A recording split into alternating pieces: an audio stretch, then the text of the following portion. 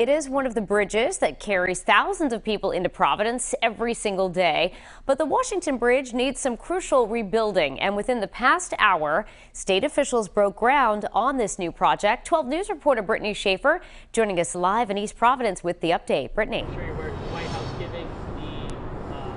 Well, Danielle, the event just wrapped up minutes ago with shovels still in the dirt here. The $78 million project now underway includes widening this highway and adding new bridge structures. The project will also add an additional lane to the bridge, along with building a new exit ramp to Waterfront Drive in East Providence. Rhode Island's Department of Transportation says it will address structural deficiencies that lead to traffic backups, especially during the morning commute. The bridge was built in 1969 and sees around 96,000 vehicles a day. According to DOT, it's one of the busiest sections of interstate highway in Rhode Island.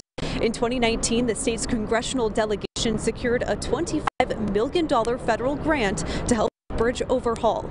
DOT says when this project is done, the average morning commute from the state line to I-95 will be trimmed by about 40%.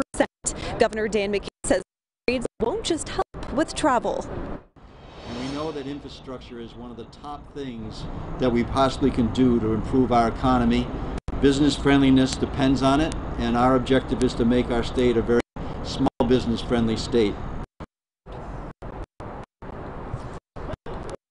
And DOT says that 40% cut can cut the morning commute from the state line to I-95 from 16 minutes to about 9 minutes. Now, this project is expected to be completed by summer of 2026. For now, live in East Providence, I'm Brittany Schaefer, 12 News.